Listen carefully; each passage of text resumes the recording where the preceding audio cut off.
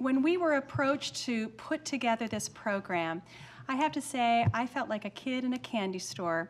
All the people that I read, I listen to, I think are some of the most thoughtful colleagues. I was able to put them all together in a conversation, and we were able to whisk you away from your busy desks and your busy schedules for a very concentrated conversation about the future of Europe, what it will look like, how the United States can be a part of that future. So I can't begin to tell you how privileged I feel to have you around this table and to begin a very important conversation. I think it's only fitting that we open this conversation with, in some ways, what brought us to this point of reflection about the future of Europe, and that, of course, is the European economic crisis. So we're going to begin a conversation of what we call a union's greatest challenges: Europe's future path toward economic growth, global competitiveness, and, of course, addressing the question of debt. As Professor Wood noted, that was a challenge for the early origins of the United States, and certainly continues to be a challenge for Europe today. I think the next conversation is going to be one of great importance, and I'm so delighted to welcome three colleagues to help kick us off intellectually, and I hope everyone around the table will participate. I have lots of questions marked down. I hope you have as well. We're going to begin with David Marsh. David is chairman and co-founder of the Official Monetary and Financial Institutions Forum. That's a long title. But David is a senior advisor to many asset management companies, investment banks. He's also, you'll note, we have a lot of influential Financial Times correspondents, current and former. And David was the European editor for the Financial Times for both France and Germany for many years. He has written some definitive books. I highly recommend The Euro, The Battle for the New Global Currency. I'm in the middle of it. It's a wonderful book. And David, we welcome you. After David concludes his opening remarks, we're then going to turn to Bob Hormats, who is vice chairman of Kissinger Associates. But for many of us in Washington, Bob was the undersecretary of State for Economic Growth, Energy, and the Environment. He's been an advisor on international economics to many presidents, many secretaries of state, and has a wonderful perspective from the United States about Europe. And Bob, we're so delighted that you could be with us. Thank you. And then last but not least, we've asked Wolfgang Munchau to be what I call the closer on this panel, help summarize the conversation. So many of us read Wolfgang's very important columns in the Financial Times about the Euro crisis. Speaking of writing very important books, Wolfgang has written his latest book, The Meltdown Years, The Unfolding of the Global Economic Crisis, has won many awards. He's also co-founded Eurointelligence.com, a website that is absolutely focused on information and debate about economics in the Eurozone. As I said, this is a dream team of economics. So without further ado, we'll start our panelists. After their opening remarks, I'm going to throw them a few questions just to get the ball rolling. And then if you would just turn your little tent, if it stands upright, and then we'll get into a dialogue. And please, as we begin, introduce yourself. Hopefully by the end of the conversation of the forum, we won't have to introduce ourselves anymore. So with that, without further ado, David, tell us about the future of Europe's economic growth, competitiveness, and debt. No, thank you very much, Heather. Thank you for being so flattering and warm-hearted in your opening, and you've raised expectations, and let's see whether we can fulfill them. I don't want to go too widely into this since I am just kicking off, so I thought it would be a good idea also to talk about where we've come from as well as where we might be going. And I will talk mostly about the Euro because, after all, this is the flagship project that we have in Europe, and it deserves a bit of attention. So you could call my talk, Where Did It All Go Wrong? And that is a phrase that a waiter apparently did to George Best, the famous Northern Ireland footballer, when the waiter or the butler burst into a hotel room where George Best was lying in damask sheets with goblets of fine champagne, a couple of semi-naked ladies cavorting with curtains wrapped around them and so on. And this waiter, or this person who'd been brought in by room service, he said, "George, where did it all go wrong?" The point about Europe is that there is a lot that has gone wrong, but Europe has become a great deal more interesting as a result of this. So I'm one that looks for a silver lining in these features. I do think it is very important that we are here in Williamsburg and we do have these historical memories to guide us, but rather echoing the thought that Gideon was putting, we have had nearly 250 years of history since then. An awful lot of things have happened in Europe, and that is something which Europe should indeed have learnt from. My first couple of minutes, therefore, will be on what has happened and how did we get into this state.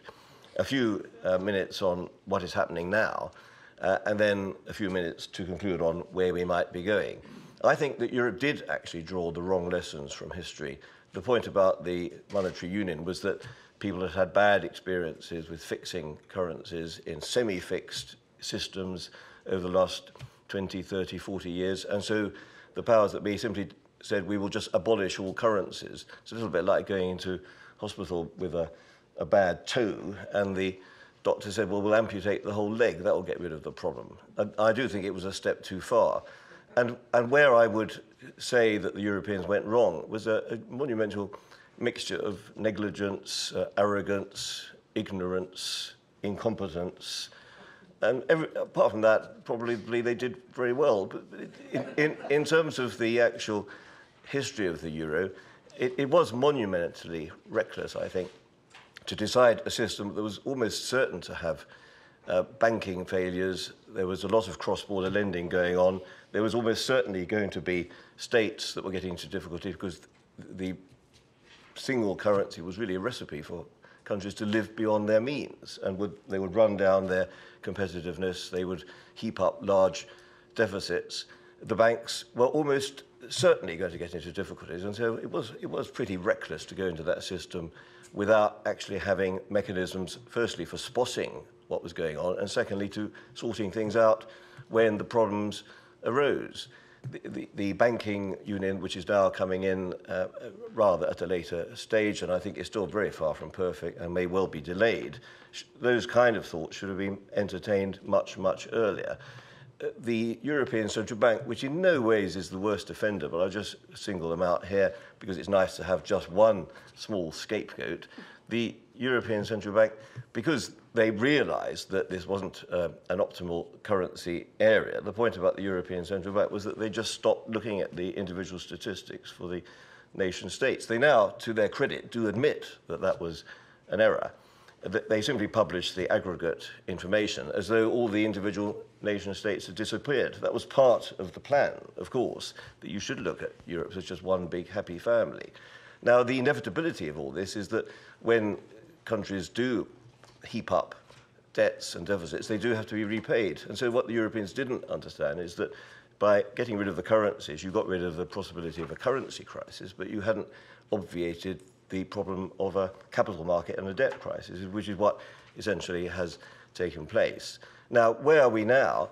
After 5 years of monumental cuts in demand, falls in demand of up to 20 to 25% in some states. Greece is clearly the worst, but there's also been falls in demand from the peak of, say, 2008 to now of 8%. We are now getting back on track in terms of just restoring some semblance of balance. Indeed, this is one of the paradoxes that Europe is now, the euro area is now recording a current account surplus of about 2% of GDP, born of the fact that domestic demand has been very heavily cut in many countries that previously had got into trouble. It's also a paradox because we talk about Europe's weakness, because the euro is relatively strong. There's a lot of capital flight going on at the moment from the area of Russia and the Ukraine, and it certainly isn't going to go into the dollar. It is going into the next state most nearby. It's going into the euro area.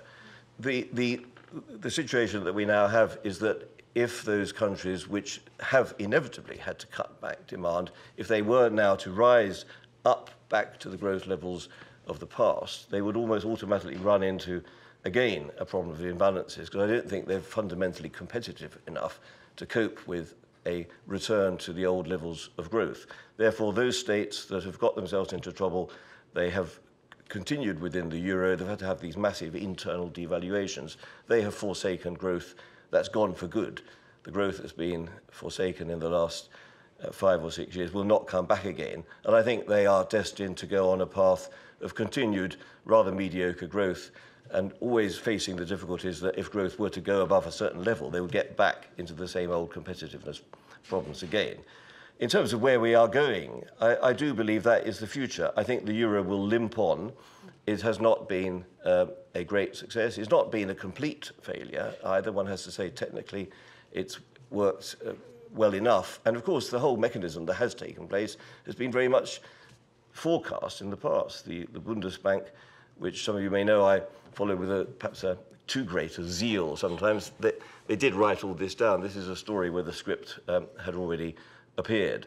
I think that the problem, the paradox that we face now is that from an economic point of view, you would need much greater centralization. You would need centralization of competence, both in order to decide the policies that nations should take, and also to iron out some of the discrepancies in, say, tax or in finance between individual states, some of whom are doing much better than others. So from an economic point of view, centralization is the key.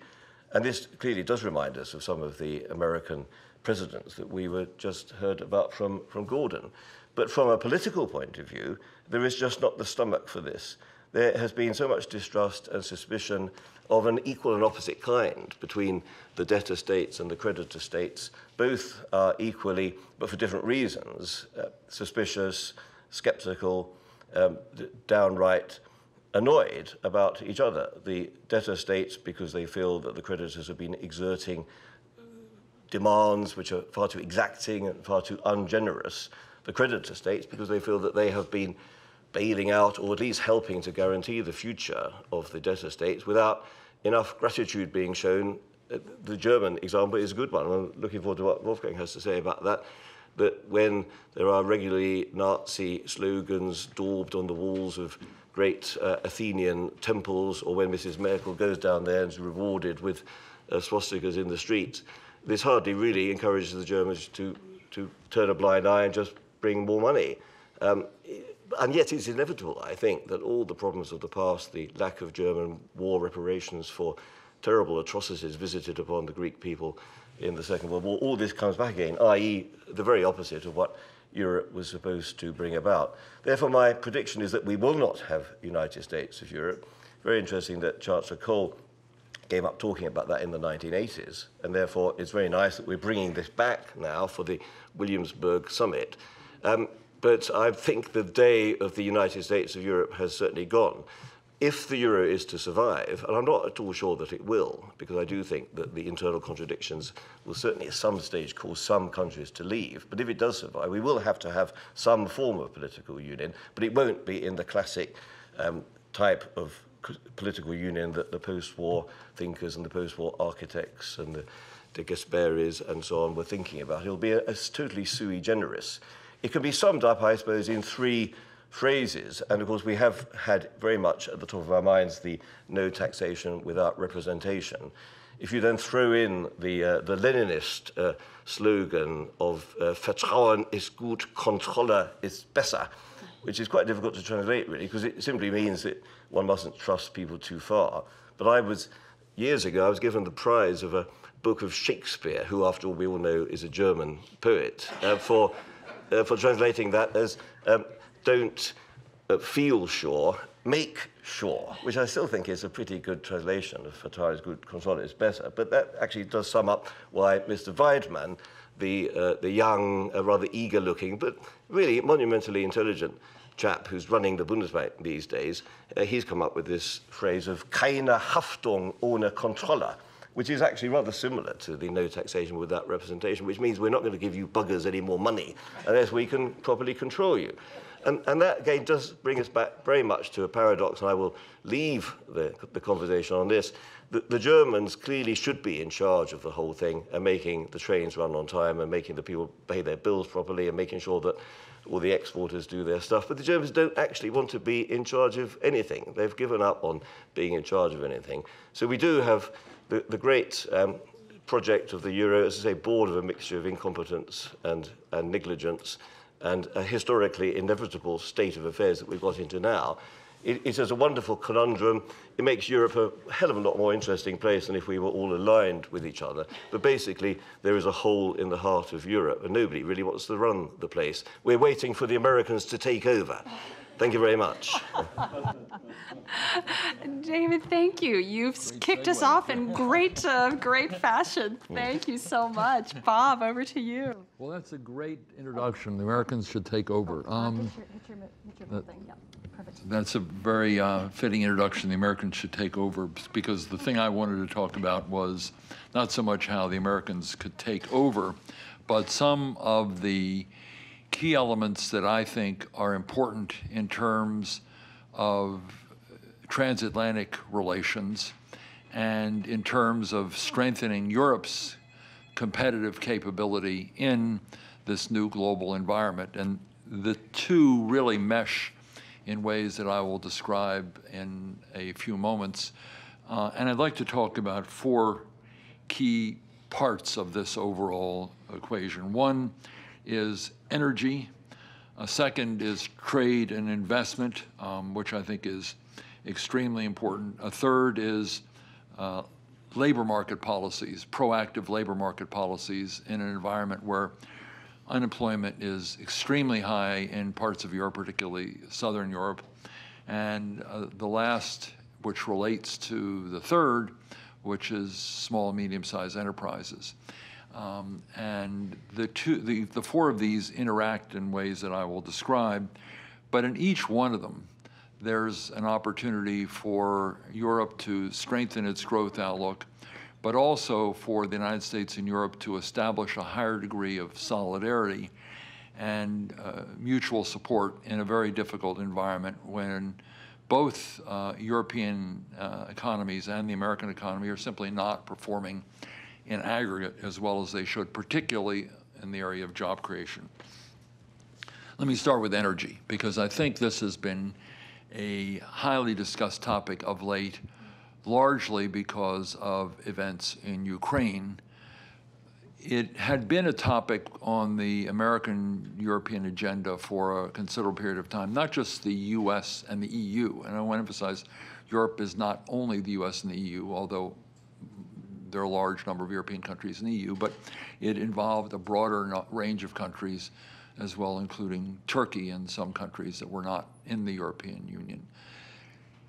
The Ukraine crisis, in a way, should be a wake-up call because, first of all, there are new opportunities in the energy area for both the United States, which has taken advantage of new technologies, particularly hydrofracking and horizontal drilling, both for natural gas and for various kinds of oil or tight oil that's found in shale, which has given the United States an opportunity to do two things. One is to reduce its dependence on imported oil. We used to be at 60%, now at 40%, and dramatically reduce our dependence on natural gas, where today we import almost no natural gas, which has freed up Qatari and other natural gas, which now goes into Western Europe, and reduces the dependence of the Europeans on Gazprom, and has given Europe a stronger negotiating hand in negotiations with Russia on natural gas.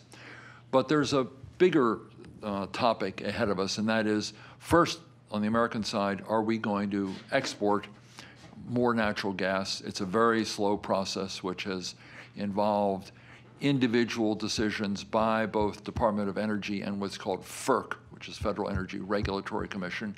You have to get permission of both. So far, only one permit has been given by both for one natural gas or LNG exporting facility, which is in Louisiana. There are 6 that are in various stages of approval, and there's something like 20 that are down the road, which will enable the U.S. to supply more natural gas to various parts of the world. But the fact is that the price of natural gas is higher in Asia than Europe, and therefore it's likely to attract a lot of that natural gas onto the Asian market. Oil, where the United States is not a net exporter of oil, and it's not going to be for a considerable period of time, but there are parts of the country that should be able to produce and export oil, and the question of whether the United States will be able to do this remains to be seen, but it's becoming more supportive, the environment's becoming more supportive. The reason I mention it is because it gives the United States a new diplomatic and geoeconomic opportunity to engage with Europe as an exporter of energy, which can, to a degree, reduce Europe's dependence on natural gas and oil from Russia. But the other side of the coin is that Europe itself has been missing enormous opportunities to do the kind of things in the energy sector that the United States has been doing, which is to say, and I won't mention countries because it's quite clear who they are, there is one big country that has given up nuclear power, which means that it either has to import more gas from its east, or import more coal from the west, the United States, which from an environmental point of view is not the fuel of choice. And then there are other countries that have in effect decided they're not going to engage in fracking and hydrofracking because they have environmental problems. So what's needed here, I think, without going into great detail, is a much more strategic dialogue between the United States and Europe on how to do two things. One, utilize energy to reinvigorate growth, and it certainly had a positive effect in the United States in that area, but also to figure out ways in which the heavy dependence, still heavy dependence, and for the foreseeable future, heavy dependence on Russian gas and oil will remain if something is not done about it. So perhaps the Ukraine crisis can be a wake-up call for a greater degree of cohesion in the energy sector and a greater degree of strategic planning. Added to that, there are these pipelines that are being built across southern Europe, the Trans-Aegean pipeline is a pipeline that goes and taking Central Asian gas and oil into Turkey and then taking it by ship to other parts of Europe. This is, I think, one area where the U.S. and Europe have an opportunity if we wake up and sort of overcome some of the psychological impediments to a more robust domestic set of energy policies and a greater degree of cooperation can be very useful in boosting growth and in both Europe and the U.S.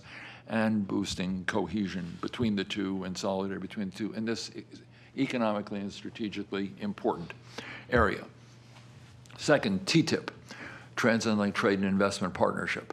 This, to me, is a huge opportunity for both the U.S. and, in this case, the EU, which is the negotiating partner, to do something that it has found very difficult to do for decades, and that is to come to some agreement that reduces barriers. And the barriers are not necessarily tariffs. The average tariff is about 3 or 4% across the Atlantic, but to reduce regulatory barriers and standards differences in standard setting. And one can go into great detail on this, which I will spare you a discussion of. But the fact is, if there ever were a moment when the heads of state and government of the United States and Europe should increase the level of prioritization for TTIP and give it high-level, full-throated political support to overcome bureaucratic and regulatory impediments and wrangling among negotiators, this is that moment. There could be no more important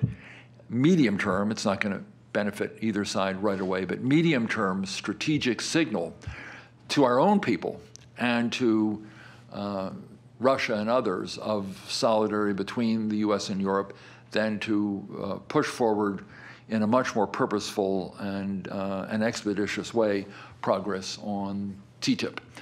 It would create a lot of jobs on both sides, and in as much as NATO to the average young European and the average young American who don't really understand the origins of NATO, to the extent that NATO is not as strong a glue between the United States and Europe today as it has been in the past. This can demonstrate to the American on Main Street or the Frenchman in La France Profonde, this can demonstrate a certain amount of benefit on both sides to the transatlantic relationship economically and undergird stronger security relations between the U.S. and Europe. The third point relates to proactive labor market policies. Here, if you look at unemployment, it is an enormous problem, and it is even if the aggregate economies are beginning to improve in certain parts of Europe, and they are in many parts. If you look at the numbers and trade surpluses of countries that had trade deficits, current account surpluses, but the unemployment problem is still very substantial. And there's some countries in Europe that have, and I would say Germany is certainly one of them, and the UK, for reasons that I'll mention in a moment, is another. There's a need to figure out ways of addressing labor market issues in a more proactive way. Germany has a number of things, and the Germans here will be able to describe these far better than I, but Kurzarbeit is extremely useful. We don't have anything like that. Apprenticeship programs, we have nothing like that. There are a whole range of things that are, I think, very important where we could learn on our side of the Atlantic and Europeans on their side from countries that have done this and done this quite successfully over a period of time. But I'm afraid if you simply leave labor market policies to cyclical changes, you'll be waiting a very long time because I think David's made the point that it's going to be very difficult to get really rapid growth in any of these countries, particularly Southern Europe, in any foreseeable future. But if you wait that long to have growth and you don't do something much more proactive about the high level of unemployment, then the issue that could adversely affect Europe and the euro is not just the numbers, not just the economics, but very serious social problems, which will be blamed on the euro or lack of sufficient cooperation within Europe. So it seems to me that preserving the unity of Europe and the cohesion of Europe in large part is going to be dependent on how to deal with this massive unemployment, particularly unemployment among younger people, and particularly in the southern part of the continent. And a set of proactive policies, again, is important within Europe and also on the transatlantic side, because we don't have a very proactive set of labor policies either. And therefore, finding ways of addressing youth unemployment here, which is becoming also these income inequalities and issues of mobility or lack of mobility, is a growing social problem in this country as well. And the last point, which relates to the one I've just made, relates to particularly the issue of small and medium-sized enterprises, which I think in a very real sense is one of the critical dimensions of the U.S. and the European jobs problem, but also it has to do with the question of inequity. And let me just describe it from an American point of view, but it's probably not too different from the European point of view. One of the reasons you have such bitterness in this country about the last several years, which includes the Tea Party people and others, is that the big bailout, for which taxpayers' money was utilized, which includes TARP and includes the stimulus program, large banks and large companies got large sums of money. And they have, for the most part, paid it back, and the government's made some money on this, for the most part, not in every case. But the average person who runs a small company is saying to himself or herself, I got nothing out of this.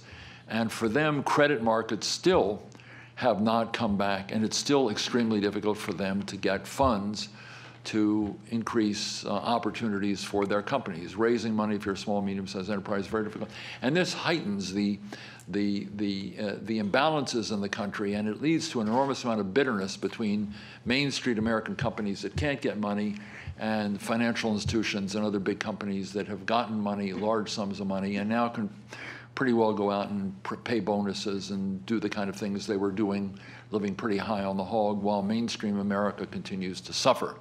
And I think that is very corrosive of our democracy and creates lots of social divisions. And in the end, I think is going to also undermine our foreign policy, because a lot of people who feel this way are going to say, why should we be doing things abroad? Why should we be supporting international programs or globalization, when globalization, in our view, harms workers and doesn't really benefit small companies, big banks benefit small companies, and individuals who are not able to participate or sort of marginalized don't. So it's going to have a major set of implications. And I think in Europe, again, for the same set of reasons, that it undermines unity within countries if they see one group of people doing very well, or one country or a couple of countries doing very well and the average person not. And if you look at the interest rate, for instance, in Greece, 10% if you're a small business. If you can borrow at all, you get 10%, 11% money. If you're in Frankfurt or Hamburg, you can get money at 3.5%. So it leads to, it exacerbates already substantial competitive differences, and it leads to very substantial divisions between the opportunities in Southern Europe and the opportunities in Northern Europe. So some type, I know Europe's going through its banking reforms, and I think they're very important, and perhaps banking reforms have to take place first, but as a very high priority, a lot more work needs to be done internally in Europe on strengthening the ability of small, medium-sized enterprises to get money on the basis of some degree of equity between North and South, which means some type of European-wide institution or support plan, I think is of the highest degree of urgency, because if it continues this way, the imbalances will widen, the competitive disadvantages of South versus North will widen, and the support for a harmony or a single currency is going to become even more tenuous than it is today. Thank you. Bob, thank you so much. They were great points to highlight. Wolfgang, over to you. Heather, thank you very much. I'm happy. Thank you for the invitation, and also thank you for the opportunity to act as the closure, to close this debate, as you put it. I want to pick up from David's comment, and also link in with some of Bob's comments. But if I look at the Eurozone crisis, or at the events of the last 3 years, what had gone wrong fundamentally is a fixed exchange rate system of different and non-converging countries is not sustainable. That is basically what happened. Now, not sustainable, as Herb Stein, President Nixon's economic advisor, once famously put it, something that isn't sustainable will end, will stop. There is another way, of course, which is it can be rendered sustainable. And essentially, that is what this debate is about. And a lot of the pro-Europeans, myself included, made the mistake in the beginning, not in the beginning of the crisis, but at the beginning of the euro, that we thought, yes, the crisis will come. There's a famous comment by Romano Prodi, who said, oh, this is all going to end in tears, but it's actually quite a good thing, because when it ends in tears, then we'll finally have the political union to actually fix it. And I think that was the mistake, because it ended in tears, and when the European Council met to actually consider those issues of political union, economic union, fiscal union, they decided not to do this. So essentially, this rendering it sustainable in the way that we had all envisaged didn't happen. For me, the crucial period in the way I think about the euro happened between June 2012 and December 2012. In June 2012, the markets were very pessimistic about the Eurozone. The spreads were widening. It was sort of at the time when people were really actively betting against the system. It was the period when I was, relatively speaking, most optimistic, because it was the time when the European Council, including Germany, accepted a progression, a long-term progression towards the three goals of fiscal, economic, and political union, including banking union. That was sort of subsumed in all of that. It was a long-term plan. The President of the European Council was charged to draw up plans, and there were actually some blueprints that later came out that were quite ambitious. In some respects, even went further than what I sort of had advocated in the years before. It was actually quite sort of there was a brief attempt. The crisis got worse on markets, and that was the moment when Mario Draghi launched his whatever it takes promise, his OMT or outright monetary transactions program, and that was the signal to the markets. Okay, there is now a lender of last resort. We stop to panic.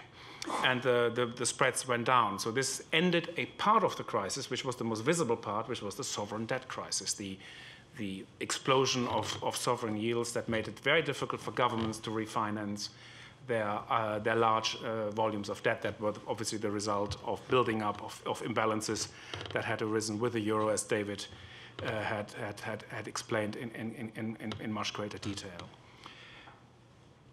But there was a side effect to the OMT program.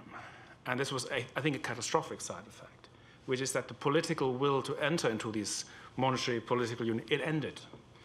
It was visible pretty much in the weeks after he launched this program. It was then that the opposition to fiscal union became much fiercer in Germany. It was in September of that year. He had spoken about the program first in July, and was it, I think, in early August, and later substantiated it in September. It was in the same month that Merkel definitely ruled out Eurobonds, not just for now, but pretty much forever. It's over the next months, the opposition became tougher towards fiscal union as a principal goal.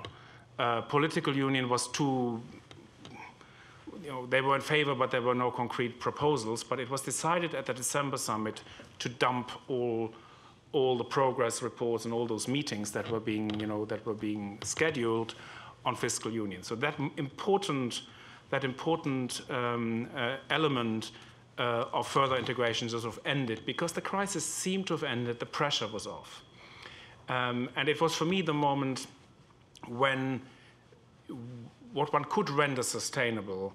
It was we passed sort of a point of no return in the Eurozone crisis. My prediction is not that it will collapse. I don't think the euro will collapse. There will be a euro of similar countries. Germany, the Netherlands, Austria, France had Germany had a fixed exchange rate since the 70s. Germany and France had essentially fixed exchange rates since the mid-1980s. They will continue to be able to have a fixed exchange rate system in a highly imperfect economic system without transfers, without fiscal union. That is not necessary. But Germany and Italy, Italy is a very instructive example. We don't even need to speak about Greece, where the catastrophe of this thing is most apparent, and everybody knows the country has been in recession for 6 years, still falling, with no turnaround in sight. But Italy is an interesting example. Italy, over the period of 1950 to the late 1990s, had a very stable rate of nominal growth. That's real growth plus inflation. You add the two together. So if you look at the nominal trend line of Italy, it was very stable in those 30, 40 years. Once it entered the Eurozone, that line totally flattened. Italy is now, depending on how you calculate it, if you look at that old long-term, this is not sort of like some bubble trend. We're not talking about like 2005, 2007 kind of trends. We're talking really long-term trends that are very stable for most countries. Italy is about 20, 30% below that trend. There is no way that Italy will catch up with that trend. That is clear. It cannot happen. That it would need a rate of growth. With a debt level of approaching 135% of GDP,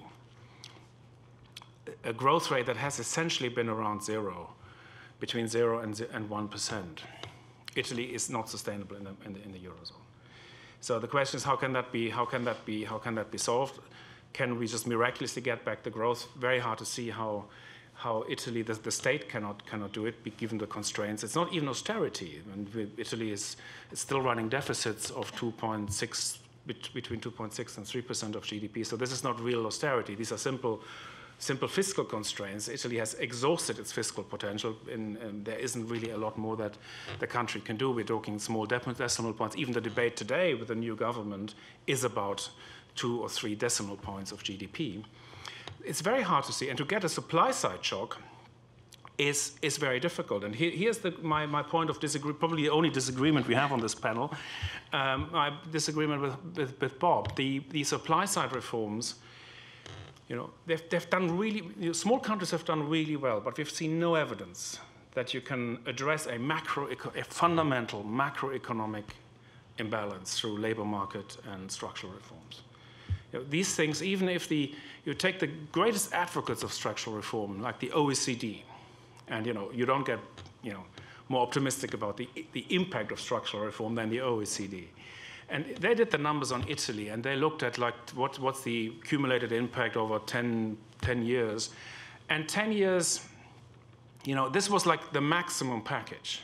And we know, in real political life, you never get the maximum package.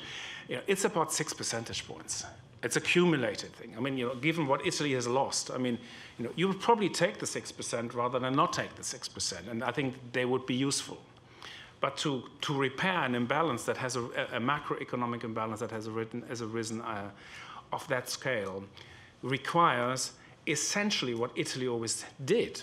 And the reason Italy maintained this relatively positive growth rates in the 50s and 90s until the 90s, was that the country devalued pretty much every 5 to 10 years. There was a devaluation shock, and so it continued. Italy didn't have that. To have rendered Italy sustainable in the Eurozone, it would have taken a convergence towards German, it's not just German labor markets, it's also pricing policies of companies, it's how to do business, it's how to organize your social, your social life. These are so many factors that are interacting. That's probably also the deep reasons why a small country like Ireland, can probably achieve an internal adjustment, a real adjustment. It's a smaller country where it's not that much to leave. A large country like Italy, but 20 times as large, with structures that have grown for very long periods. It's very hard to get the Italian trade union system made compatible with that of another country. In fact, it would be completely impossible if Germany was in that position and had to be made compatible with another country. It's completely unthinkable that this is possible, which is now the real life in an asymmetric monetary union with Germany being at the core, and everyone has to adjust to that particular model, not because Germany is wielding power, but it's simply because it is sitting there as the largest dominant part of the system of an asymmetric system in the middle.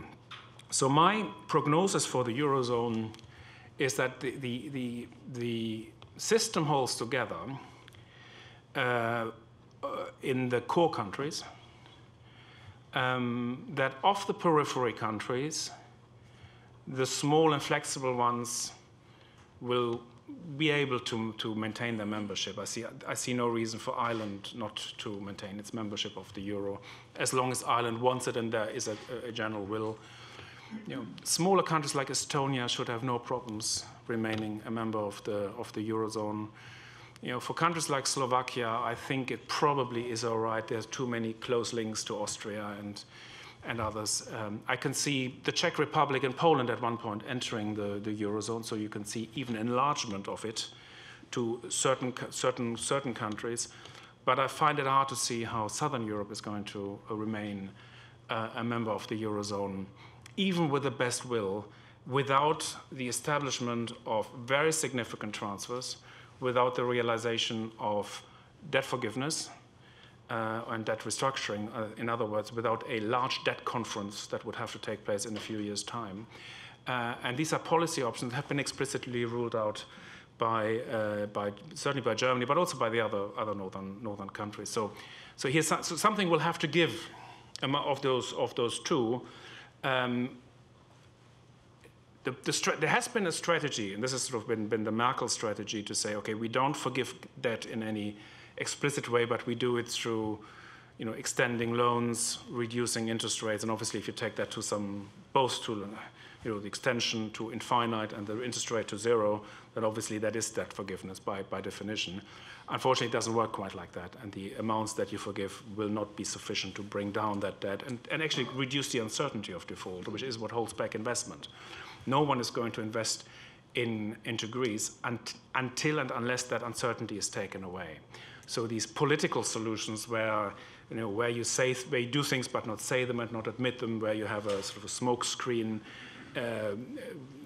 in front of you, they don't really work economically, and this is what we're seeing in Greece. So I see large parts of Southern Europe, including Spain, where I see an unresolved debt problem, despite reports of an economic recovery, which I doubt. In case of Spain, I have my great doubts about it. I have my doubts about numbers, about published statistics. I just don't buy the story of a Spanish economic recovery. But we're seeing a private sector debt overload that is so massive that I find it hard to see how that can be resolved in any smooth function. So from any strategic point of view, yes, the East-West division in Europe is certainly ended, but we might see other divisions coming up, and I think a North-South division would be my main scenario. Wonderful. Well, thank you to all three for giving us such great content and some good food for thought. I'd like to just throw out a couple of questions, and then I hope everyone's writing down, putting their tents up, and then we will get moving here for the discussion. I have to say, I agree. I've been surprised as an analyst that muddling through has been achieved thus far, the sustainability of this. But I think in many ways the political leaders underestimate or don't understand the economic market pressures, and markets and economics don't quite understand the political dimension of the European integration project. So both are sort of colliding here. I have three questions for three panelists. What is the greatest risk to the system? I think, Wolfgang, you really talked about Italy, and I know we'll have a conversation about that. I would probably add France to that list, where you have the larger economies that politically are not going to be given the demands to reform unless there's political will to do that. But what is the greatest risk to the system that we can see in the future? I'd welcome that. We've talked about the euro and the 18 members, but we have not only the North-South division, but we have the 18 versus the 10, those who are inside the Eurozone and are developing. Perhaps they're not the measures we need, David, but at least they're focusing on integration. But the 10 are not part of that conversation. How do you sustain a union when 18 are moving in one direction, 10 may or may not move in that direction? How do you look at that? And you touched, Bob, on the unemployment. Here's my societal question. So we have an incredible youth unemployment problem, particularly in Southern Europe. But in 10 to 15 years, we have a demographic problem in Europe, particularly for Germany. By 2050, an elderly growing population without the sustainability. How does the economic model of Europe look, where you have really a lost generation, that if this continues, we're going to have a skill set loss of a young generation that if they've already left Europe if they can, some that can't or are losing skills, and we have an older population that will grow on the fiscal budget. So those three simple questions, why don't we tease those out, and then I'd love to get the thoughts from our participants. So I'm just going to work our way down. David, Bob, and then Wolfgang, we'll let you have the last word. Okay, so you'd like us to answer a cocktail of all those questions? Yes. Well, just listening to this is why one comes to these debates. I've just coined a new acronym based on this intertwining irritation, because it strikes me that what held the Cold War world together stopped it from imploding, as everybody knows, mutually assured destruction. So the acronym that comes to my mind here, and I do want to place a patent on this, just in case anybody, Patent, it's copyright. just in case anybody really thinks it's worth copying, it's MAR, basically, is mutually assured resentment. That is the essential binding tool. And this is actually quite strong, because of course it does go back to all the wars that have been fought. There is still clearly a very strong political feeling in Germany that's got to go one step further to basically make up for being something of a bully in the past. And this political feeling does go quite a long way. And I think, answering your question about what is the biggest risk, the risk would be that this political feeling of responsibility, I wouldn't say guilt, but it's responsibility, it somehow dissipates as a result of generational change, or indeed as a result of the resentment which is there in a dull way, spilling over into the feeling that one is really ruling out. And of course, as many German economists say, the German taxpayer actually hasn't spent any money yet, because it's all in guarantees. Well, they will now. Wolfgang talked very rightly about the need for a debtors' conference. Interestingly, people like Helmut Schmidt talk about the need for a debtor conference, and he is old enough now and statesmanlike enough and deaf enough to say all sorts of things that ordinary politicians, ordinary mortals don't say. And he says the debtors' conference will be necessary. And that's when the German taxpayer will start to pay. And so you won't have hospitals built, you won't have roads built, you won't have swimming pools, you won't have canals, all the things Germany does need, because you'll be shoring up the debt elsewhere. As we all know, there's a limit to what you can do with Greece in terms of cutting the interest rate. People talk about, the pretend and extend. You could, of course, transfer all those loans into perpetuity. That might be going a bit too far, but that would mean actually writing off big time. That would mean actually you wouldn't be gaining money through the fiscal system, which would otherwise be going on schools and hospitals and swimming pools. The Greek interest rate was already pretty low. I think the Greek, although they've got a debt of 170% of GDP, the interest rate side of that is still only 3.5% of GDP. So even if they were to cut all the interest rate to zero, they'd only save 3.5%. And as Wolfgang and others know, the fact that growth is still very, very low in Greece means that from a numerator denominator point of view, the debt to GDP is getting worse all the time, despite the huge efforts that they have made. So that's my answer number one. If this responsibility factor or the political cement binding together were to fail. I agree with Wolfgang, by the way, the business about crises driving Europe to ever greater heights. That Monnet description has now come to the limit of its usefulness. And I think it was actually Padua-Schioppa who said in an article in the FT, I'm not sure whether it was Pordy, I think it was more Padua-Schioppa who said, now the crisis has come and at last it will claim rightfully the prize of political union, which has always been rightfully within Europe's grasp. And as you very nicely pointed out, that probably is the clue why Mrs. Merkel, without actually talking to Draghi, and I do know that, she did alight on the OMT and gave it her full support, because she thought, oh, well, Draghi's managed to sidestep that one for me. Thank you very much, Mr. Draghi. And that does actually lead to a lot of resentment at the ECB, because they do, exactly as Wolfgang says, they do feel that they've done too much, which is why they're doing too little in the last 12 months. In terms of the 10, now obviously I do stick up very much for the countries outside as the non-Euro club, because as John Major might say, this is a not inconsiderable bunch of countries. And then if you add in those who are not even in the EU, like, say, Switzerland or Norway, and you could throw in, say, the Turks as well. These are all countries that Germany is doing a hell of a lot of business with.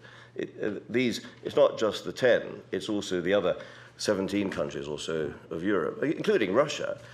Germany is doing progressively more trade with all those countries. Germany does almost as much trade now with the non-European countries, with the non-EMU countries, which are in Europe, as it does with the EMU countries. It does about 37% of its trade with the EMU countries. It does about 32% of its trade with those 10, plus those other important European countries that are not in the EU. So I think that is, one has to pay attention to those 10. I'm pretty doubtful whether Poland will join. Poland wants to join clearly for all kinds of geopolitical reasons, but it does know it will be trapping itself into, it'll be the hammer and the anvil that has always been Poland's tragedy, only in a different way, this time economically rather than politically. They want to keep the door ajar. So I think that's going to be a huge test for European statesmanship, how to keep that show on the road of, indeed, as you said, Heather, making sure that there's a modicum of political integration amongst the 17 or the 18, and somehow keeping the show on the road with the other 10. The other 10 are becoming increasingly important. I will stop at those two questions and leave the floor to others. Okay, thank you. Bob? On the first one, I think the greatest vulnerability is the unemployment issue for a wide range of reasons. One, because if one talks about discontent or resentment, there is no greater source of discontent or resentment than countries with large numbers of unemployed, particularly unemployed youth who can't get jobs and therefore find the frustration level rising, not simply against their own governments, which is palpable in at least some parts of the region, but against Europe for either constraining their governments because they don't have the freedom to maneuver their currencies or let their currencies float as in the past, or other countries are not, in their view, in the eyes of these people, giving them sufficient sums of money to help overcome the problem, or asking a higher level of austerity than they feel comfortable with. But it is a source of enormous resentment, and I think it is, if one has to pick one major source of instability or potential instability or vulnerability, that would be it. This leads me to the second question, and that relates to the cyclical structural discussion that we were, I think, perhaps have a difference in perception on, or differences in terms of the notion of what works to address some of these problems. I think that the reason, first of all, I'm a great believer that if you can get growth, that is a very good thing, and that will be but would be the single most important way of overcoming a number of problems in Europe and overcoming the unemployment issue that a number of these countries face, as in the case of the United States. On the other hand, there are two factors that require, I think, a more nuanced approach to this, because we in the United States have seen the economy begin to pick up, but in this recovery, relative to past recoveries, employment has not picked up at the same pace as growth. In other words, we've seen more growth relative to increases in employment than in the past. So employment is lagging historically what one would normally expect, given the fact the American economy is growing, not growing in a dramatically strong way, but picking up. And therefore, there are structural issues that have impeded the recovery of unemployment at a pace one would anticipate given the growth of the American economy. So there are structural issues that exist. They're not a substitute for growth, but growth in itself is not a panacea either.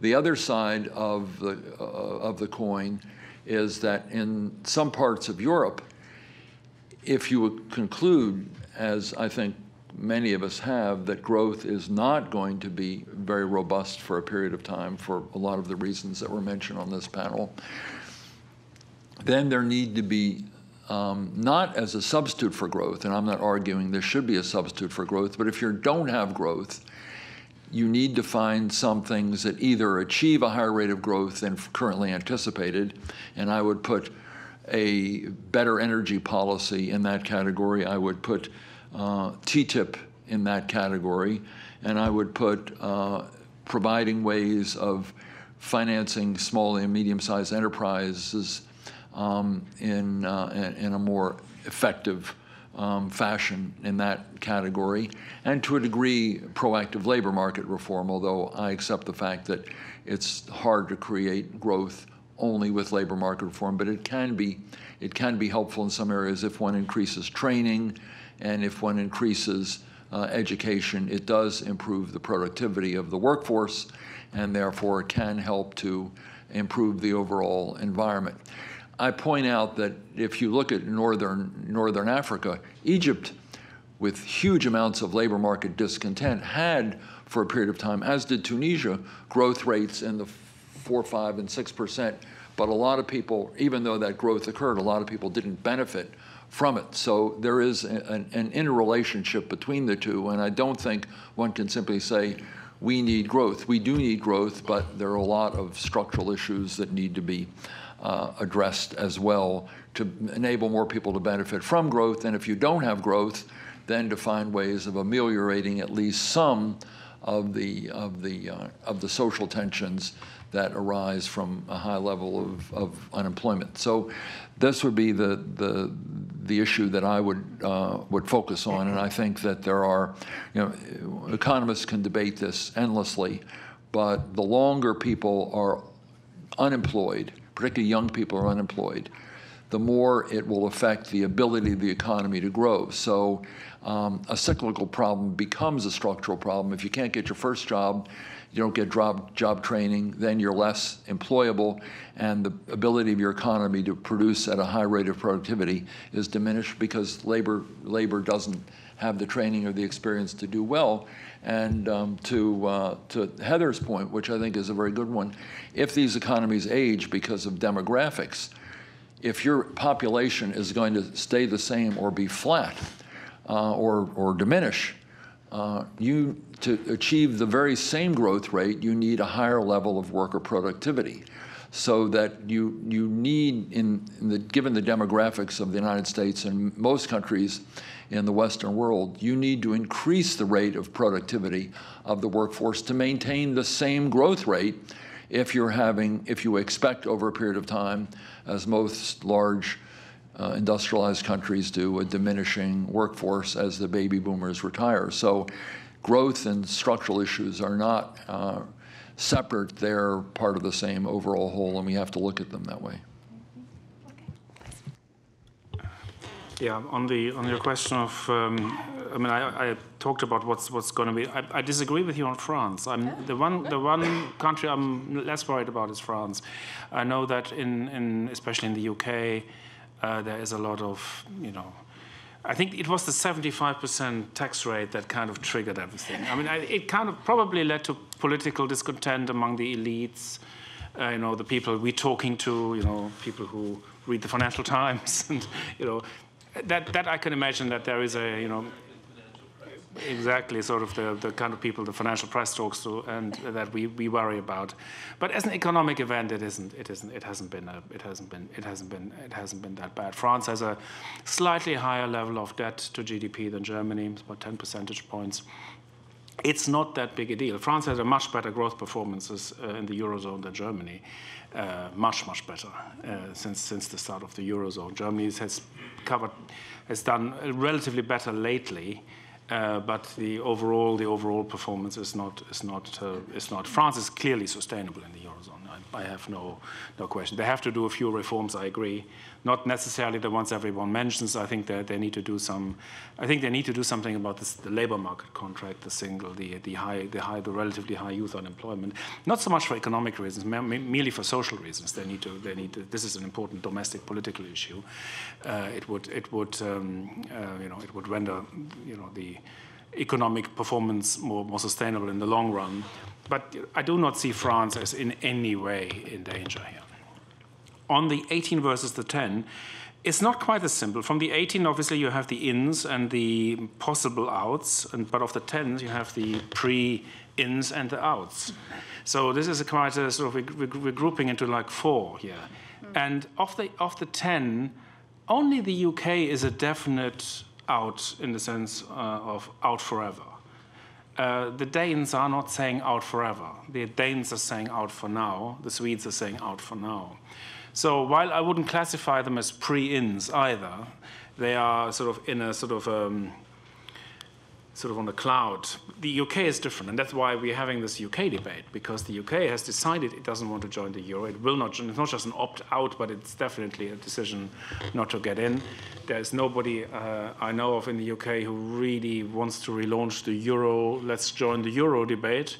So that's basically, and that's why we are having this debate in the UK about, is it sustainable for a non-member state of the eurozone to remain a prosperous member of the EU? I'm sure we have plenty of, would take us away from our subject here today, but this is, I think this is one of the most important debates, and obviously also central to François' book. And yeah, this is a hugely important debate on which one could have two different views. Now, on Germany, what is happening there, and I think you made a very important point. Germany has chronic low investment, which is, Germans has an 8% current account surplus, which it invests, sort of like Germany invests abroad instead of at home. You're seeing under investment in infrastructure, decrepit roads, canals, and that, and an aging society. So this is, Germany is turning into a rentier society that is working off its savings. That's sort of the current account plus surplus will then shrink, shrivel away over long periods of time. They will persist. For now, shrivel away, and then they hope to have amassed enough savings in order to live, to make this. I don't think this is a very happy or sustainable position, but just as the energy policy shift from nuclear to coal, basically what it is now, is a particularly sustainable shift either. But I think there's a lot of hypocrisy in that. So. There we are. Great. All right, let the questions begin. I'd like to take two at a time. So let's start with François Heisborg, and then we'll go with Arrigo Sadun, and then I'll take the next set of two. Please, François. Thank you very much.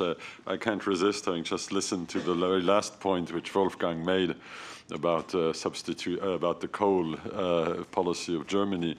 In France, in Paris, but not only in Paris, we've had the worst pollution we've ever had, and the specialists say about 50% of this is due to particulates blown in by the wind from Germany. Kein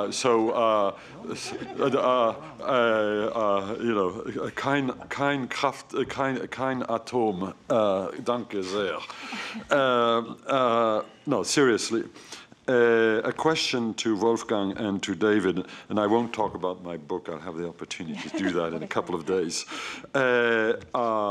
There's one point upon which I think just about everybody is in agreement. At least I've never heard the counter-argument, if there is one, and that is that the Eurozone is not an optimal monetary area.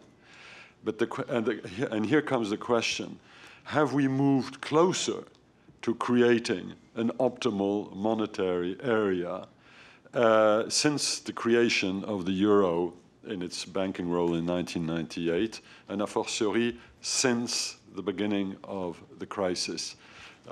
Strides forward or not in the field of labor mobility, the renationalization of the various of the financial industry in Europe. Are we moving forward or backwards in terms of creating an optimal monetary area? A couple of quickies for Bob. TTIP. I couldn't agree more with you what you said, but if your president doesn't think that this is important enough to work the Hill the way a president is supposed to work the Hill, to get fast-track authority, nobody in Europe is going to believe that this is going to happen. And it's not as if we had massive resistance against TTIP in Europe. We actually don't. It's remarkably subdued until now. So please, please, get your president to act like LBJ, even if he doesn't look like LBJ. Energy. Here, energy here again. Energy here again. I couldn't agree more. This should be the central topic of a US-EU summit. we've always been looking for serious things to discuss between the US and the European Union. The time has come for this one, precisely because of what's happened in the States with the energy revolution and what's happening with the Russians. But it's not only the Russians. When I look at the sources of gas for my country, for France, Algeria, oh, very stable. No problem in the next 20 years in Algeria, I'm sure. Libya for the Italians. Qatar, our great, this marvelous place, Qatar. It's not only Russia. In other words, I would like to see a hard-headed discussion between the Americans and the Europeans along the lines. We, the Americans, we're going to open up the floodgates for the free movement of gas and tight oil and whatever vis-à-vis the world market, the opening up on the one hand, but you, the Europeans, you'd better start pulling up your breeches on your side. That's a remark, that's not a question. Thank you, Francois. Arrigo. Thank you, Ether.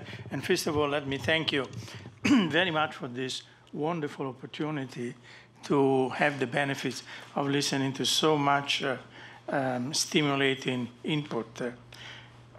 Particularly grateful because this is one of the very rare occasions that I have to express my own view.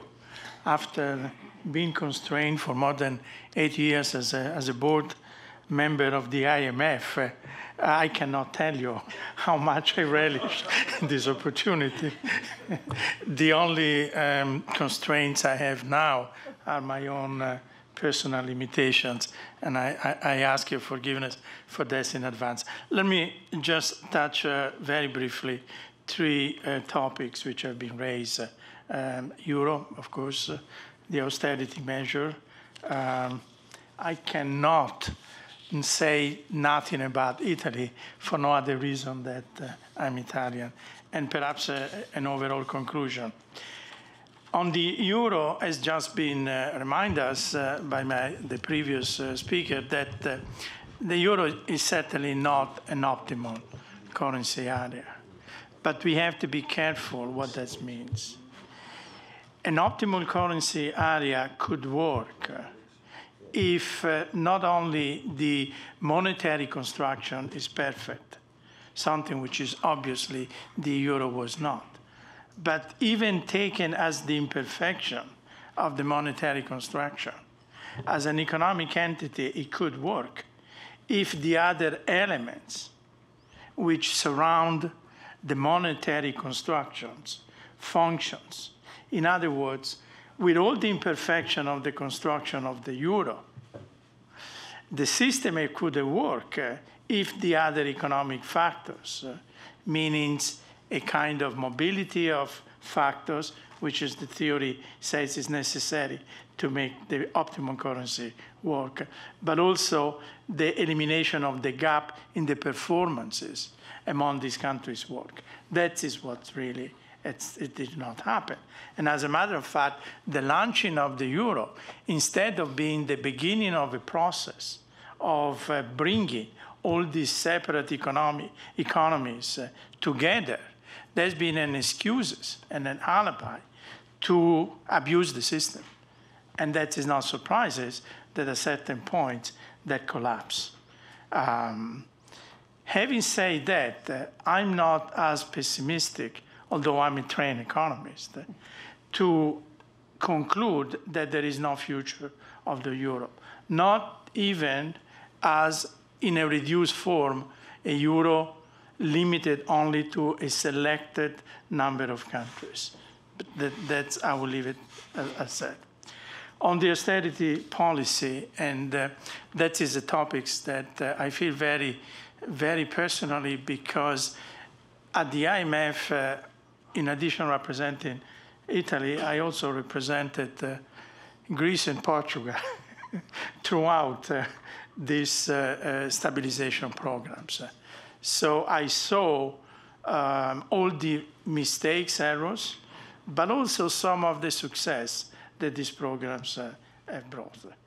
And very synthetically, I think I could say that the type of extreme austerity which has been imposed to these countries in order to first to stabilize the situation and hopefully to create the basis for the future growth has not necessarily been the optimum policy, but to some extent, and I would say by a large extent, is working.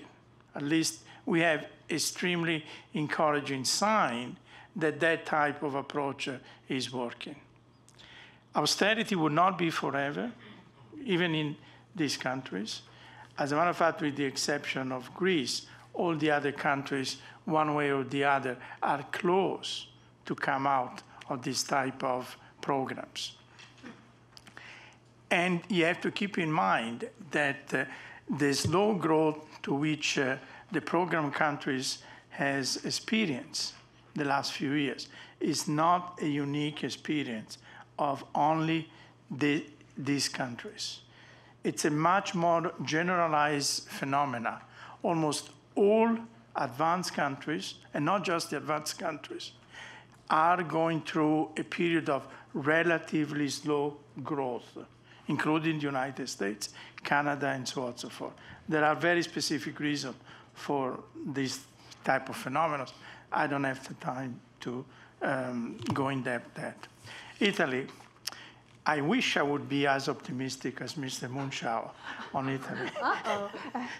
When I discussed the Italian situation to some of my clients, now I'm in the private sector, and I do that for a living, I start to tell them that the fiscal issues is the least of the economic problem of the country, the least.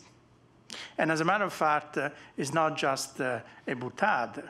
If you really look and you divide it, the fiscal situation between the deficit and the debt, you see not only that the country has one of the lowest deficits, but even more fundamentally, the underlying long-term trend which allowed the country to keep the deficit under control are much more positive in Italy than in almost any other advanced countries. The problem is, of course, is the debt, which is a secular problem. And the only way to cure the debt is growth, which brings me to another point. Why I say that fiscal is the least of the economic problem? Because the number one economic problem of the country is the slow growth. And that is not a recent phenomenon. It's not due to the entrance or the establishment of the euro. Mr. Munchauer has reminded us that Italy has been able to sustain some decent rate of growth because periodically it was devaluating the country. But that is the problem. The country has taken, before the euro, the so-called easy way out without addressing the fundamental underlying problem. That's the reason why I say that it's not the fiscal, it's not the economy. The country needs very deep and radical changes in its own institutions. And even without going into the purely political field, it needs radical changes in those institutions which are necessary to make an advanced economy working. You know, if the fiscal system it doesn't work, if the educational system doesn't work, if the bureaucracy is suffocating, and if the cost of the politics is exorbitant, you could have the most endowed countries and the strongest entrepreneurial spirit of the country, but it's not enough. Finally, maybe, and that is a point that I'm offering for discussion, I think we should probably come to re-examine the fundamental strategy which has been followed for the unification of Europe.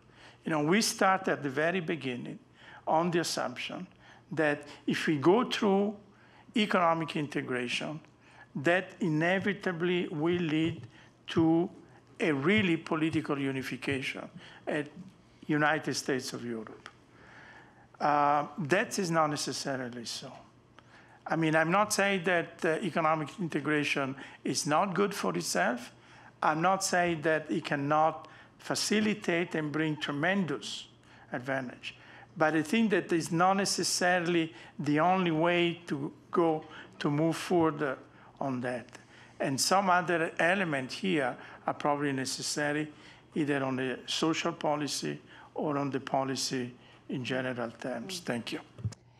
With the panel's forgiveness, I think because we have so many more and I want to keep us on time, I'd like to bundle all the comments and questions, and then I'll let you at the end to do rapid fire response, if that's okay.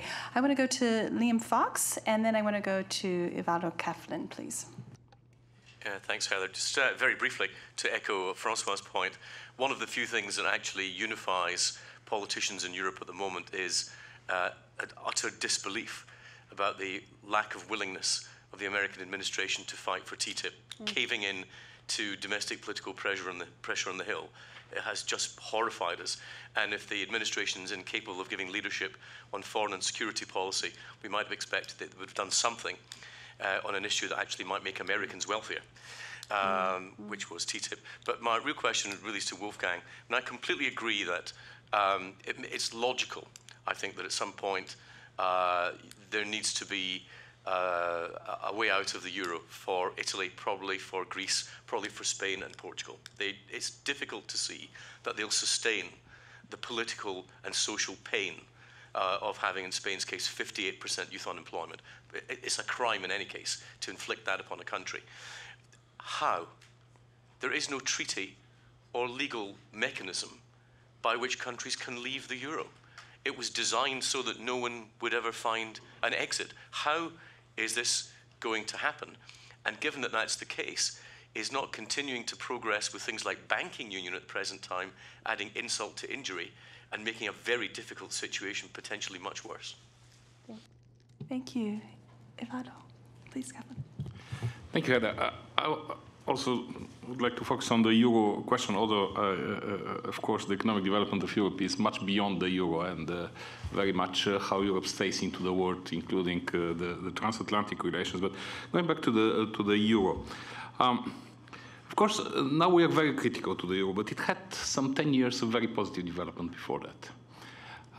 And we kind of forget that. Of course, if we can imagine now a situation where there was no euro, then what would happen with Greece, Portugal, Spain? They would devalue their currency. If there is a devaluation of the currency, which is the classical reaction to macroeconomic imbalances, then what would happen then to the, for example, German export or German investments in these countries? Let's not forget that before the crisis in Greece, the German banks had an exposure of 90 billion euro to Greece. And this is the same Greece that is criticized afterwards by Chancellor Merkel of not being reformed, being too bureaucratic, etc., etc. 90 billion German banks investment there. If you had a devaluation, then that would be a huge blow to the German economy, to take one of those. So do you think that fiscal transfers don't have any explanation? They are a counterbalance, indeed. Nobody wants to transfer taxpayers' money. But on the other hand, you have quite a lot of benefits from the single currency, also going to some very large economies. And of course, this is not just an economic rationale. This is not a zero-sum game, because you have plenty of political considerations with the influence of decision-making, etc., etc. Second, talking about the geography of the euro. I'm not sure that this is a division between North and South now. I hardly imagine to have Spain, Italy out of the euro and have Poland and Estonia in. What's the rationale for that? Is it economic or it's political? Or can you speak, if we speak about different geographies, if you're about Germany and German-influenced countries around? But this is not anymore optimal currency area. And I'm not sure that we have to go back to Mundell to speak about the optimum currency area, because there are some other additional issues that maybe we have to put in Europe. And finally, a reflection that it was really very interesting and stimulating to listen to Professor Wood before that. Indeed, there is the post-war moods make people unifying. It happened in Europe after the Second World War also. But the post-crisis moods are disunifying. So what is the reason for that? Do you think that it was easier after the Second World War to put together countries that have been fighting before that? And now it's much more difficult to put the European citizens together for something which, yes, they will have some pain. I'm speaking about political union, but there will be a result of that. What I think lacks is very much European leadership for that. Thank you. Thank you. We'll take Ulrike, and then Antonio, and then John, we'll have you finish up. Yeah, thank you very much. First, I'd like to thank to Mr. Homart for just saying this little sentence that this bailout of the US government basically bailed out or gave a lot of money to big American firms and to big American banks. And rightly, I think the US citizens are upset about these things. And I just wanted to say that in Europe, this is pretty much the same, and European citizens are also upset about these things. So my question here, sort of in the whole context of the rationale, who stays in, who gets out of the euro, is pretty much when do we, as these elite people sitting around tables like this, will acknowledge that these people we call populists are actually right in their analysis, that there's something going profoundly wrong.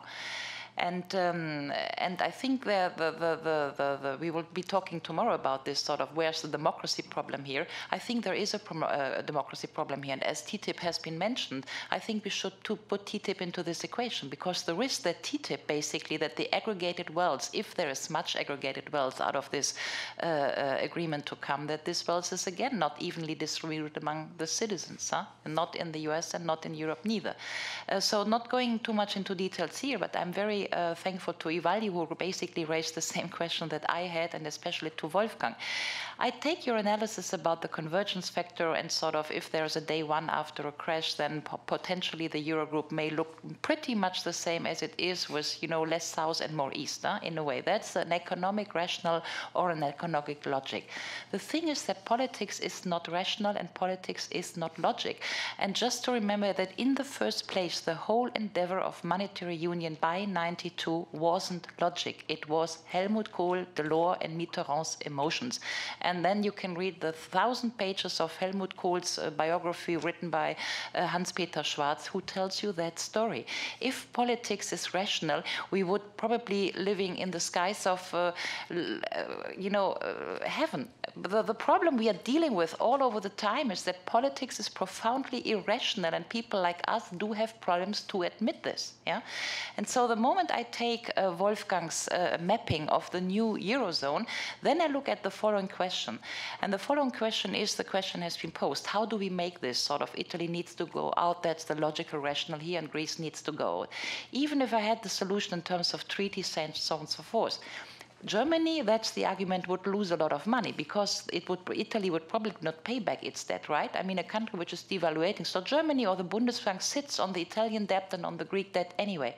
Why then these countries can't stay in? And why can't we then do a debt memorandum rather than hanging around with 500,000 treaties to disentangle our debt portfolios from Italian to Greek to German sort of banks, enriching 6 of law firms in the United States and Wall Street probably, rather than just saying, look, get over it. Hic Rhodus, hic salto. And I think, or I bet, or I hope that this will be a political rationale which will provide at this moment. Thank you. Okay, Antonio.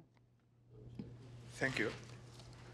Let me reply to the nice provocations of the EU or the Euro being arrogant, ignorant, negligent, incompetent, recklessness. This one's for you, David.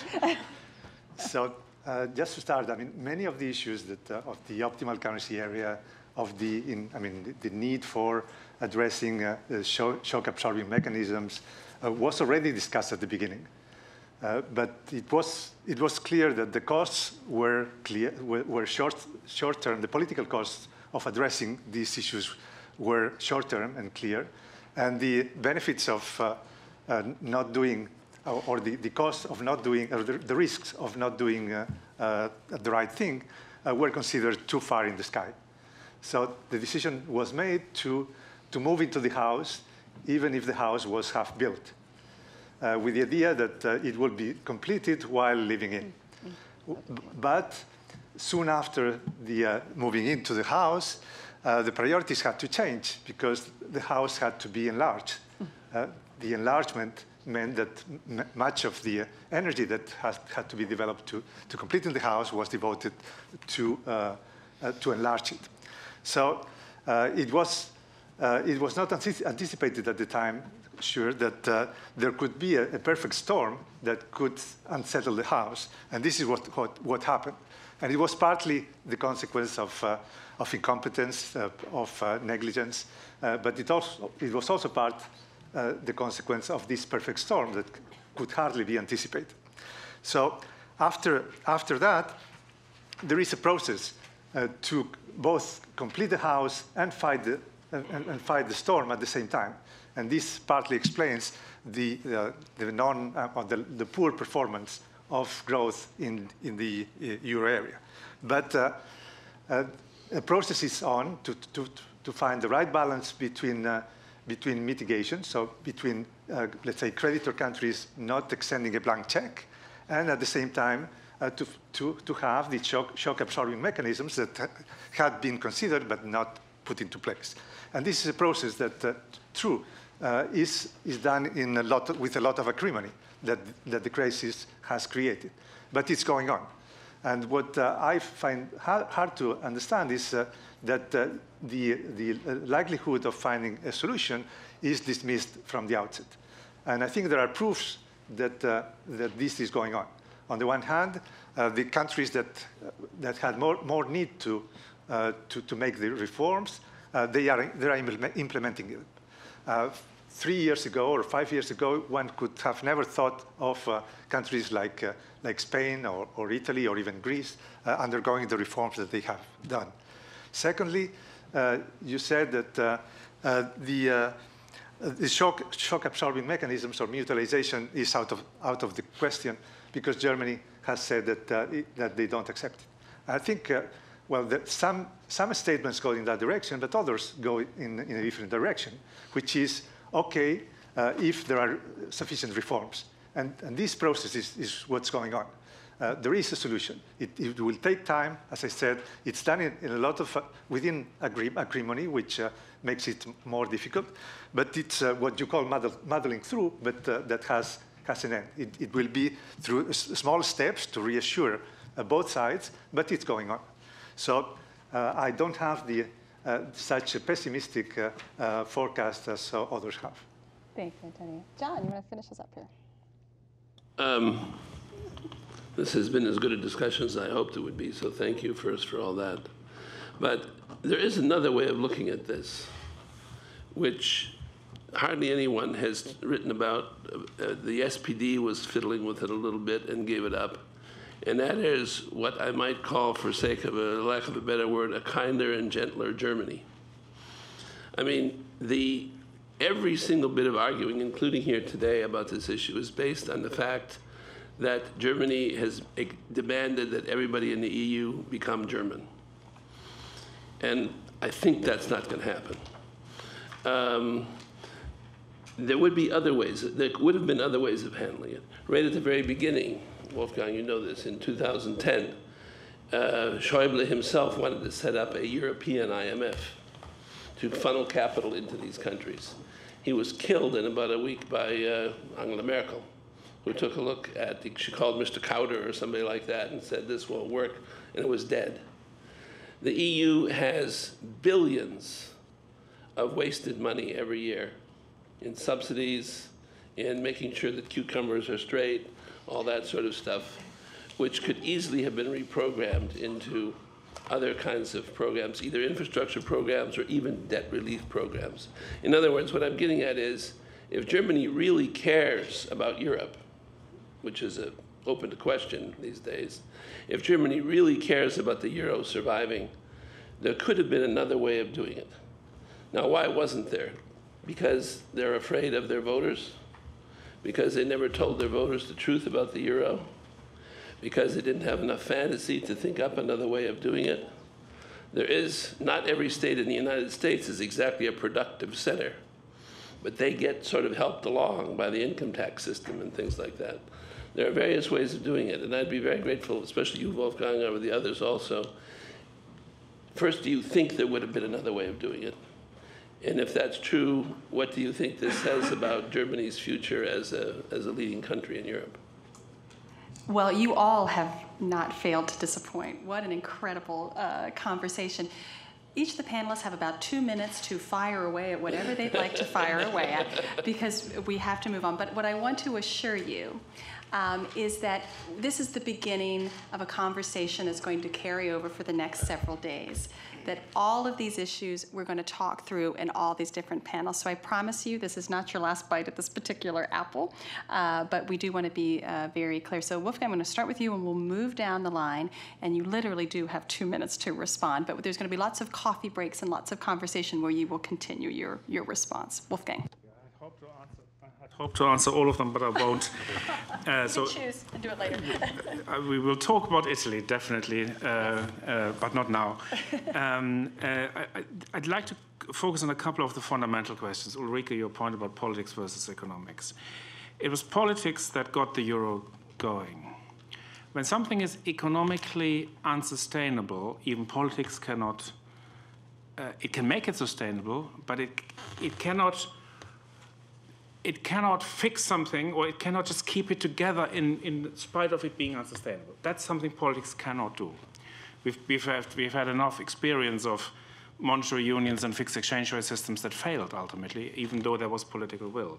What politics would have to do now, what is the equivalent of what Kohl did in the early 90s, would actually to make it sustainable. But that isn't happening. That just isn't happening.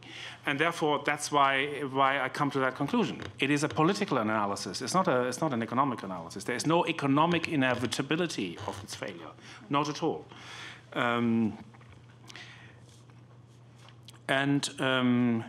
The perfect storm argument, I completely disagree with. Schäuble made the point that if it hadn't, the deep cause of the Eurozone crisis was Lehman Brothers. If it hadn't been for the Americans, we wouldn't be in this mess. Amen.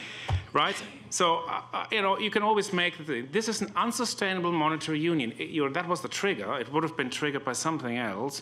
We've had financial flows which were unsustainable coming from the core to the periphery. This thing was about to blow up. Whether it was, this is not a perfect storm. This thing was unsustainable. It blew up, just as economic theories would have told you that it would blow up. So there's nothing sort of like, oh, we've been very unlucky about this. It's just that we've been kind of ignoring this for 10 years. We've been kind of complacent about it for 10 years, while we are in this situation. On the optimal currency area, you answered the question, we've moved away from it. There was an interesting point Joseph Stiglitz has made, and I think this is something one would need to explore, who said that if you took the sum total of economic performance of the Eurozone, we are probably now worse off relative to if we hadn't done it. I think that is an argument that I haven't heard made before. That it is sort of an aggregate. We're always looking at relative growth rates. We actually have to talk about stocks, about actual, where are we? Where are we relative to where we would have been? The question is, have we sort of gone over a point where we could actually say, at this point we would probably not have been as bad off if we hadn't done the Europe. That's an interesting question. I don't have the answer, but I think that's something some of the calculations economists will make in the coming years. Wow, you did great, David. Yeah, so let me just concentrate on two things. One on exports by Germany, and then the other one on the OCA. It's completely wrong to say that this was an irrational construct. Part of the reason was indeed to protect German exports. One of the reasons why the German manufacturers want this to continue is because not just the intra-European trade would suffer, as has been pointed out. Germany would export less to Greece, but it doesn't export very much to Greece anyway. But the euro would be much higher on the foreign exchange markets, which would have a big knock-on effect on Germany's exports overall. You only have to go back into the archives and look at all the documents about why the EMS got going in the 1970s. It was all about German exports, and this is a very, very important point. Then let me I was really pleased that Francois brought up the optimal currency area, because everybody knows really that OCA, and I just watched this film coming over here, It stands for the Osage County area. And some of you may have seen the film. I think it's an absolutely brilliant film. I was talking about it at lunchtime, actually. I mean, you've got everything there. You've got drug abuse, you've got alcohol, you've got incest, you've got unlawful marriage, you've got all sorts of abuse and deviant behavior. It's very much a synonym for monetary union. And also, just to bring up what Liam was saying about how do you end it all, well, Sam Shepard, who's one of the starring roles, he just goes off and kills himself, but, you know, quite early on. Obviously, I'm being a little bit whimsical here, but this is why you invite the British to your conferences. Meryl Streep, she clearly is the Germany in all this, because all the family go off and leave her, and she's just sitting at home with her pills. And that is clearly, that would be the outcome. This is why the Germans desperately want the whole thing to be kept going, but for fear of being left alone. So I do think that Meryl Streep should be given an Oscar together with Mario Draghi, because they're both equally good performers. Now, just going into the serious point, if I may, I would also say that it's become less of an optimal currency area. Germany should have an optimal currency area with people that are not in the euro area. It would be far more optimal. Because of all the trade reasons I've spoken about. There is obviously a greater degree of labour mobility amongst the right kind of labourers. I happen to know quite well the personnel director of BMW. She's actually Spanish. They are hiring a lot of very talented Spanish engineers. And my worry, and this echoes the point that Bob has made, that those engineers will leave their country, go and live in Germany, learn German, become very much settled down there. As we all know, Germany does have labour shortages. This will introduce this hysteresis effect in Spain, which will make the whole thing a lot worse. I really do I do hope that those very skilled labourers that are going to Germany now to fill in very highly qualified jobs, that does reverse. So we've got a little bit of extra labour mobility in the right places for the right people, not for the masses. But as has been pointed out, this balkanization or renationalization of the financial industry, that's very much the opposite of what was intended. If you again go back into the literature, read what Jean-Claude Trichet, may his name be praised, said about all this. He said that there will be a financial channel opening up in Europe because we're not an optimal currency area. This is why there has to be a lot of cross-border bank lending, which is indeed exactly what happened, including into the bond markets, as was pointed out, the massive imbalances that were built up. German banks pointed out did lend the Greeks a lot of money, not just to buy tanks. And now all that has gone into reverse. And I think that is another reason why this thing does look unsustainable over the longer term without massive fiscal transfers, which will not just be debt, there'll be grants. This money will have to be written off, which is why I say at the end all the German taxpayers who have been heaping up that 1 trillion worth of claims that have to be settled will just not get the money back, which will be tough because, as Wolfgang points out, this is a rentier state, and the whole point about a rentier state is that you expect the rent to actually be paid. If it doesn't, that could lead to a lot of worry and a lot of hardship and a lot of politicians being out of work. Thank you. Oh, let there be an op-ed in the future that Germany is Meryl Streep. Okay, Bob, you get to finish up. Okay. A few quick points. One, Ulrike's point, I think, on the populist narrative is something that I think is going to continue to grow if people sense these inequities growing. And I do think that that is a vulnerability. It'll be intergenerational, it'll be intra-country, and inter-country as well. And I think that is, if we're looking at sort of fundamental weaknesses that could undermine not just the euro and Europe, but really weaken support for democracy in some countries. I think that's a problem. And also very divisive in the United States. And for the United States, it's easy not to think about it or to characterize certain groups as extremist. And there are some very extreme points of view about this notion of inequity or the system being unfair. But the fact is that for large numbers of people, they see politics as sort of an inside game, that certain people, by virtue of their influence and their power, benefit from certain programs and others don't, and large number of people are sort of marginalized as a result of government policies which don't really benefit them. And if unemployment, particularly youth unemployment, continues at these levels or gets worse or even just only gets a little bit better. I think these problems increase in their intensity. Two specific points. One, TTIP.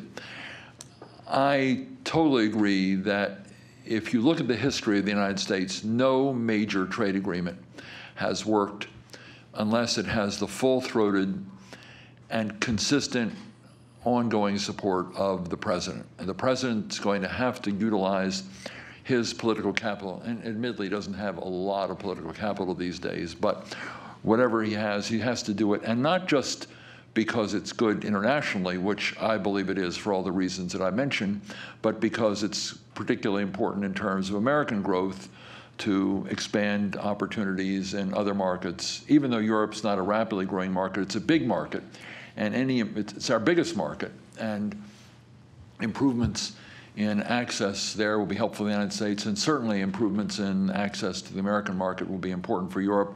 The president's going to Brussels in a few weeks, in the end of March.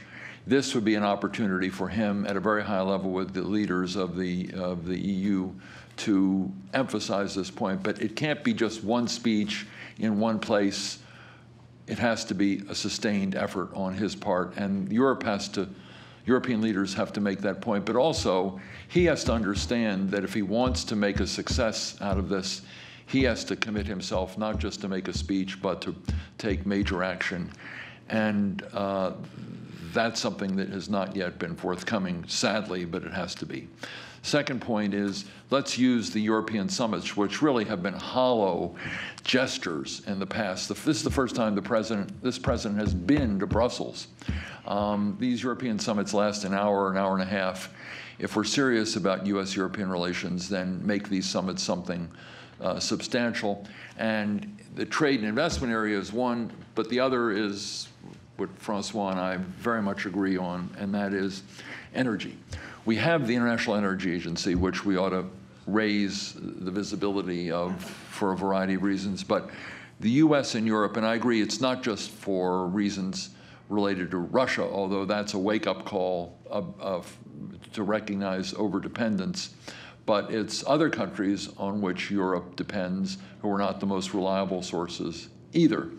And therefore, it seems to me, if there were a moment in history where we emphasize with the Europeans at high level, at summit level, heads of state, heads of government level, energy, this is the moment. This is the moment to look at this as not just a technical issue, but a strategic issue which involves American production and export policy, European production policies, which have really been neglected in some countries or at least de-emphasized, and ways of channeling energy from more places around the world, or diversifying energy sources that go to Europe and the types of fuel that go to Europe so that it is not so heavily dependent on a very few sources. This is an historic strategic moment in the area of trade and investment for TTIP and energy in terms of broader strategic cooperation between the U.S. and Europe in the energy area. And I think that's why I say Ukraine can be a wake-up call to wake us up on both sides of the Atlantic, the fact that these are important issues, they need high-level attention, and they need urgent attention. If we don't do it,